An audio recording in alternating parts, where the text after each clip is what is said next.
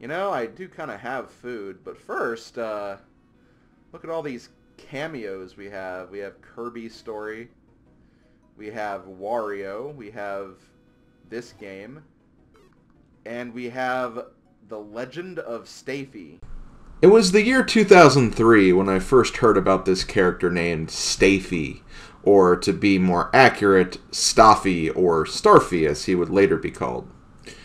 Back then, I didn't think this was a reference to anything. Just a silly little character that Alpha Dream made up that wasn't actually from another game or series whatsoever. And boy was I wrong back then. Boy was I wrong.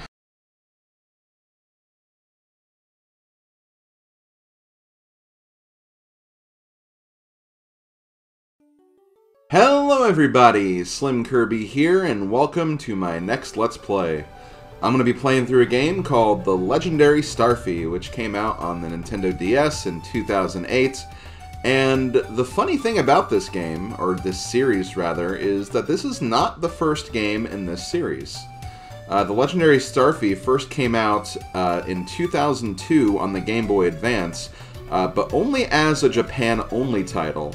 And it would go on to release 3 additional games on the Game Boy Advance as well. So this is actually the 5th Legendary Starfy, but it's the only Legendary Starfy game that came out to international audiences. And there actually hasn't been a new game since this game. But if you've been around the Nintendo block, you may have noticed a few cameo appearances by Starfy, who is this cute little starfish guy. In 2003, Starfy did actually appear in Mario & Luigi Superstar Saga. In the Yoshi Theater, there was actually a movie poster, or a game poster, that was actually advertising the series at the time. In fact, that was actually my first, that's when I first became aware of the series. Kind of indirectly, though. Because at the time, I actually thought that was a reference to Paper Mario because of Twink, because he looks very similar to Twink in the Paper Mario series. But later on, I would go on to find out that no, Starfy is actually a reference to his own series. And then he would also become an assist trophy in the Super Smash Bros. Series, starting in Super Smash Bros. Brawl. He's the star character that's relatively easy to knock around, but he does kind of try to help you out by spinning into your enemies and, you know, all that other good stuff. But yeah, when I first saw this game come out, I was very interested to see what the game was like. Being someone who, you know, got exposure to the series that was a Japan-only title, kind of reminded me a bit of how I got first associated with the Fire Emblem series as well.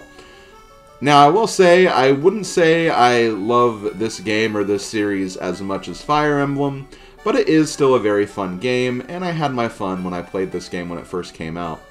Now, full disclosure, I do think the game in the series is relatively simple. There's not a lot you have to do or think about when you're playing through this game. It's a very simple platformer that has, like, underwater and on-land platforming elements to it. But one thing I did actually really enjoy about this game is that the dialogue and interactions between characters is actually pretty charming, and I had a lot of fun with that when I first played this series. And, well, I thought it would be an interesting game to Let's Play for you guys. Now, in the future, I may go back and play the other Starfy games, but that will largely depend on if maybe they release a collection at some point, or I can actually find like a good translation patch of the games, because, you know, obviously since that's a charming aspect of this game, the dialogue, I'd like to be able to actually read it and know what's going on in those older titles. So we'll have to see about that. I'm not going to promise anything, but it is definitely something I'll consider for the future and future Let's Plays. But yeah, let's go ahead and actually get started here. I hope you guys enjoyed this Let's Play. I've been looking forward to doing this game at some point, and it should be a good time. It should be a very, very good time. So yeah, let's start The Legendary Starfy.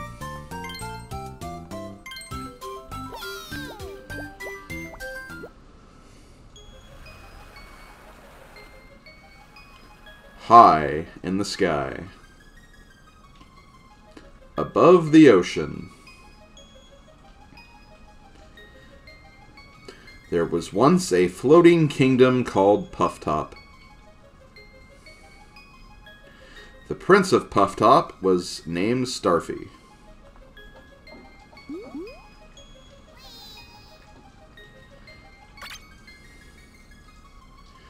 He wasn't exactly like other princes. His head was always in the clouds. It was just another relaxing day in the kingdom of Pufftop.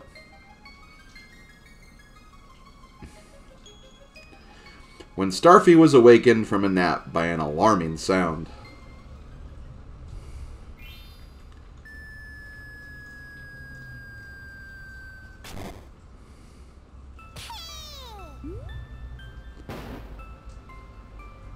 Someone crashed through the ceiling.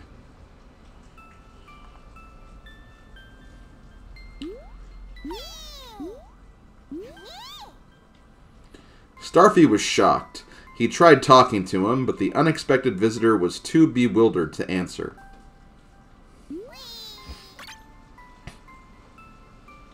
Who was this mysterious fellow?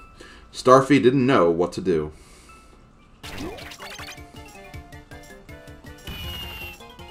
There he is! Nyeh, you're coming with us, kid. 3 shadowy goons crashed through the wall. They started dragging the little fellow away.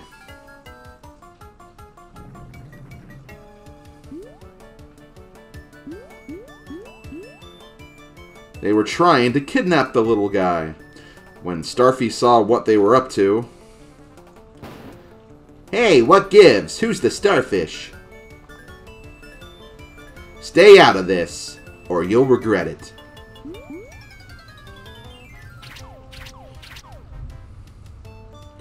Huh?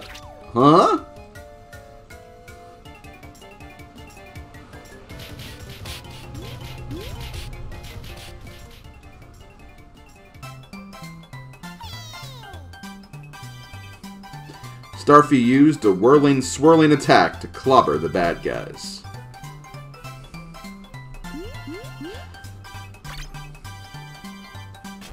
Where'd the kid go?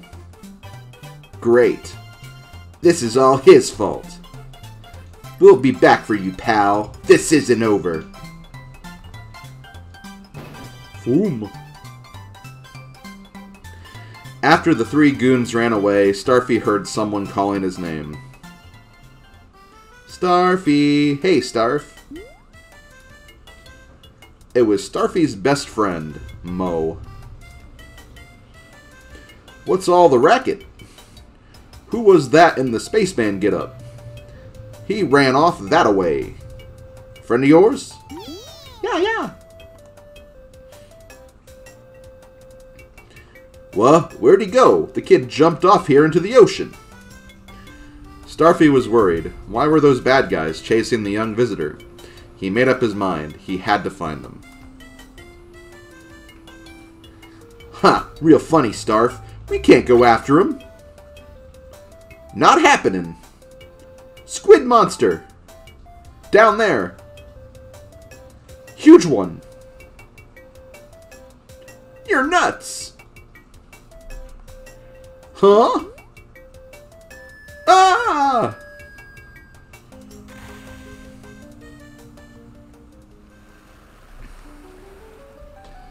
Starfy's big adventure began with quite a splash. Who was that strange fellow who fell from the sky? Why was he being chased by a gang of shady goons? There were so many questions, and it was up to Starfy to find the answers.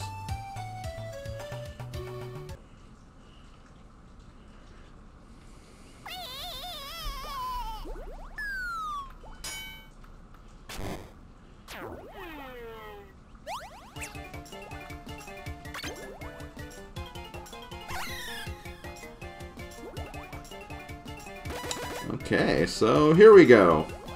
We now have control of Starfy. So, we are currently in the water right now. You can move around with the D-pad. You can press the B button or hold the B button to actually swim. And yeah, because Starfy is a starfish, naturally, swimming is going to be his thing. So you'll have a lot of levels where you're going to be underwater and, you know, basically trying to swim around. However, this is not the only element of the game, and we'll go over those other elements later. But for now, we're just going to swim through this hallway, and then we're going to go through this door. You press the X button to go inside the doors. Hiya! Are you Starfy? Like, the Legendary Starfy? Title drop. No way! I can't believe it! I bet you're going on an awesome adventure, right? I can totally help you. If you see any shells like that one I have, press X to tell me all about the stuff you did. Then I'll just remember it all and, like, save your progress. Or you can press start and then select save. That'll do the trick anytime. Try to save, like, often, okay? I'm down at the touchscreen if you ever want any mermaid gossip. Good luck. The mermaid gossip feature has been added to the touchscreen. So yeah, I guess you could say the bottom screen is kind of like a general Navi functionality where it just kind of gives you tips about the game. So use your turbo swim ability to speed through the sea. Okay, that's really all they're going to tell us. But yeah, that'll be basically on the bottom screen. You can press the question mark to actually get more information and stuff too. So yeah, whenever you see a shell, press the X button to save the game. You probably don't have to do that much if I'm being honest, but you know, it's there. It's there if you ever need it. But yeah, you can also press the Y button while you're swimming to do kind of a spinning attack. This is how Starfy will actually attack enemies, and you can also uncover stuff behind the kelp or seaweed or whatever you can find underwater, basically. Starfy loves pearls. They replenish his energy, so collect as many as you can. You can also use them to buy bonus items for Starfy. Push the R button to check out Moe's case on the map screen to do some shopping, Starfy style. Okay, so we'll see that later. So yeah, we're going to be trying to collect as many of these pearls as we can, so we can try to buy as many things as we can too.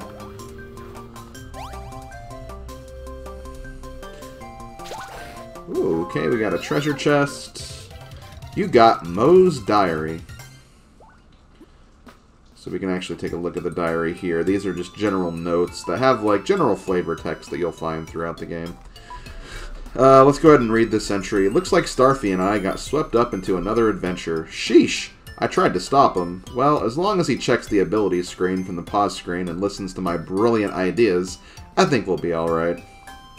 Love that confidence, Mo. Love that confidence. We're gonna be just fine. Let's actually go up here. But yeah, like I mentioned, like, underwater is just a part of the platforming in this game. There will be times where you'll go above ground, and there are other abilities you can get that you can use above ground, but at this point of the game, we don't really have much, so we don't need to worry about that too much. So yeah, I would definitely try to collect as many pearls as you can. Like the game mentioned, pearls will replenish your health if you do get damaged, and you'll be able to buy some, like, cool items when you get back to the map screen as well. And I'll be trying to get as much as I can in this playthrough. Sorry, Starf, I couldn't catch him. Big Squiddy still has that kid who fell from the sky. They're gone now. Guess we'll have to head back to Puff Top, yep. Right, Starf? Whoa, what's that shiny crystal thing? You found it after that kid crashed through the roof? You think maybe it belongs to him, eh? Well, that's too bad. Let's head home. Starf, what are you thinking? I don't like it when you get that look in your eye. What? Come on, Starf. You want to give that crystal thingy back to that kid? Alright, fine. But then we're heading home. My clam chores aren't going to do themselves. I wonder what clam chores consist of. I'm honestly really curious about that. So there we go. That was 1-1. Very simple level. Don't really have a lot to say about that. But we are currently in the world of Glug Lagoon. And basically on the map screen, you can pick levels kind of in like a normal adventure platformer map screen format. whenever you have like a star icon or the crown icon in that little portrait, that means you've actually collected everything in the level. So I think the only thing we had to get is the chest. But in other levels, we'll find other chests and other types of items to get, so we'll try to collect as much as we can. Here on the map screen, you can also press the L button to save your progress. And you can also press the R button to go to Moe's case, as it kind of described in that diary entry. There are a couple of different things here. First, you have the shop where you can spend your pearls on getting items. Do we even... No, we don't even have 80 pearls. But I think if you just go to the shop, like, you'll get different items that you can potentially buy, too. It's kind of dumb that there's not, like, a shop listing where you can just look at everything. But we'll check out this more when we can actually buy some of these items. Then you have a mode where you can play all the mini-games, but we haven't played any of the mini-games yet, so that really won't matter too much. Here we have a journal, where we can basically take a look at not only basically the main story beats that we found in the main plot of the game, but also some side quests that we'll see throughout the game as well. So this is basically where you can just kind of get a refresher based on all the things you've done in the game. Then you have stuff. This is all the treasure that we can find throughout the game. I don't think we don't have anything yet, unfortunately, but we'll get items throughout the game. We'll also get some items from the shop as well. Then you have the notes, which notes are basically like the diary entries that we'll find throughout the game. There's actually quite a bit of these too, so we'll be collecting a lot of that as we go through the game. And then, of course, you have, I think these are just like the story cutscenes, I think? Yeah, these are just the cutscenes, so if you want to watch any of the cutscenes again, you can do that here. And as far as the Moe show is concerned, this is just like fun little cutscenes and dialogue exchanges between Moe and Starfy. They're kind of fun and silly. I'll go ahead and show one of them now, but I probably won't be doing too many of these. Maybe if I'm like, you know, trying to get like a little extra video time, maybe I'll showcase one of these at the end of a video or something. But it's the Moe Show with me, Moe, and yowza, we have got a show tonight. Tonight's guest is the Prince of Puff Top himself. Starf, come on out here. Starfy, how you feeling about this adventure? Lay it on us. Whoa, whoa, what's with the sunglasses? Hey, pretty fancy. Brand new? A fashion designer made them for you. Sheesh. You some kind of rock star now? I bet you can't even go outside without getting mobbed by your fans. Heh, just ribbing you, Starf. Okay, so yeah, just like fun little like flavor text between characters. I guess you could almost say it's kind of like the skit feature in the Tales of games, where just while you're going through the game, you'll just have like these little skits and exchanges between characters, which I'm always down for that kind of character interaction. It's always kind of fun to see. But yeah, Starfy looked pretty cool in those sunglasses. I approve. More people should wear sunglasses. But let's go ahead and get right back into the game. We'll go ahead and do this level, and then we'll see where we're at. Maybe we can do a third level. We'll just have to wait and see. So we're going to go to the level called Star Spin. So we'll probably be doing quite a bit of spinning in this level. That's just my hunch, anyway. Okay, so once again, we are in the water. So we're going to swim around. Ooh, who do we have here? This is bad, man. This is really bad. Oh, wow, kid. You look like a star. Crazy. I'm a Herman. Starfy, huh? Cool name, man. You think you can help me? My pets got gobbled up by that gobbledup. Over there, that's the bloated fiend, man. That swallowed down my cuddly little cotties.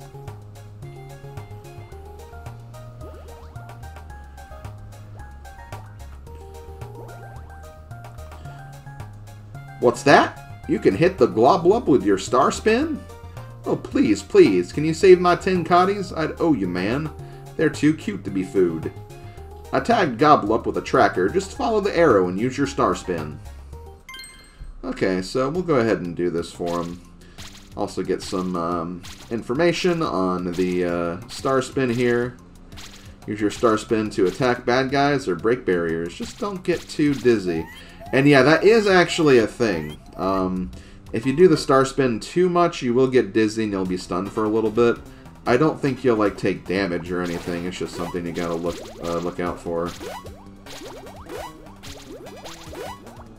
But yeah, we gotta chase this guy and get back the Cotties. There are some pearls that we can get, but I'm gonna try to rescue the Cotties first. There we go. Let's go ahead and take them back. Actually, I think we can go ahead and get some of these while we're going through this section. Because I don't think this is actually the continuation. I think this is just like a roundabout. We'll have to go the other way if we want to make level progress. Oh, I guess I'll go ahead and bring them back too. Far out! You got my little buddies out of Goblop's belly. Thanks so much, Starfy. What? Have I seen a giant squid carrying a floppy-eared kid?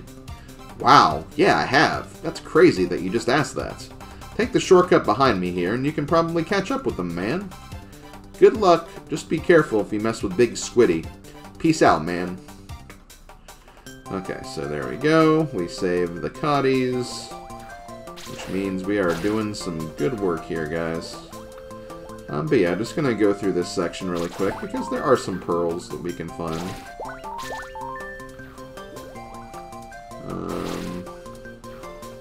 I think that's everything from this angle.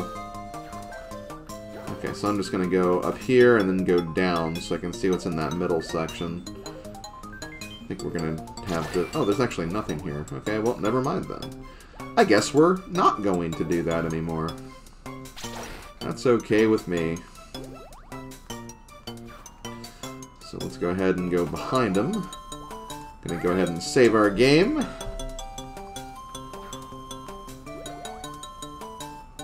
Oh, shoot.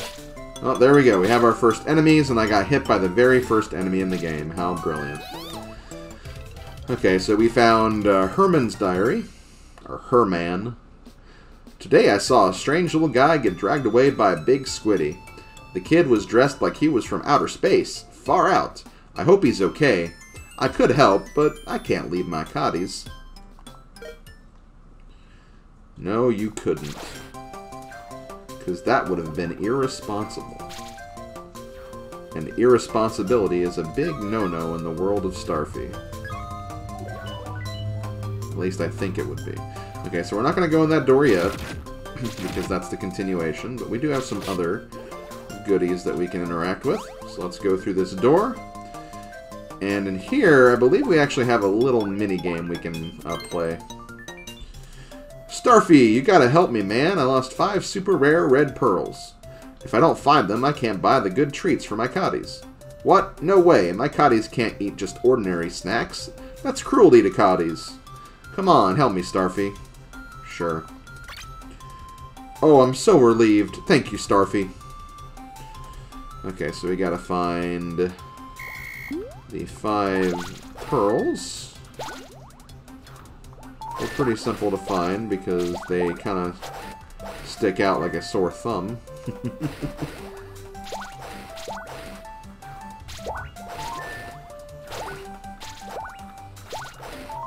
And there we go. My red pearls! Nice, Starfy. Now I can buy my pets the high-class fishy food.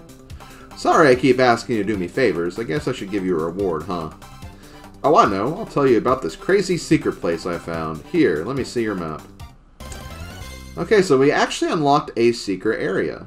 So, not really a secret exit, since you still go through the normal exits, but think of them kind of like those big switches in Kirby's Adventure, where you hit a switch and you unlock something on the world map. That's pretty much what these are, I'd say. Have to find some comparison to the Kirby series, because I know that the series gets a lot of comparisons to the Kirby franchise because of just the nature of its simplistic platforming and the fact that, you know, it's very cute, much like Kirby. Which I can definitely understand that. I think it's a pretty apt comparison, all things considered.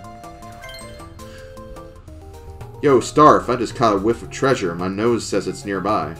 If you see any funky cracks in the walls, use your star spin. If you keep a sharp eye out, we might get rich with treasure. Huh? Saving that space kid is more important than treasure?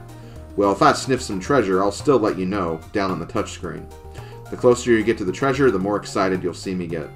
I might even catch a whiff of other stuff, so keep an eye on my screen, Starf. Alright, we can go. Let's find some treasure. I mean, let's find that kid. The Mo Sniffer feature has been added to the touchscreen, so we have another thing we can actually use on the bottom screen if you don't really want to use the mermaid gossip. So let's go ahead and turn on the sniffer here. And as you can see, Mo's eyes have now lit up with treasure, so that usually indicates that, you know, there's some treasure nearby in this room.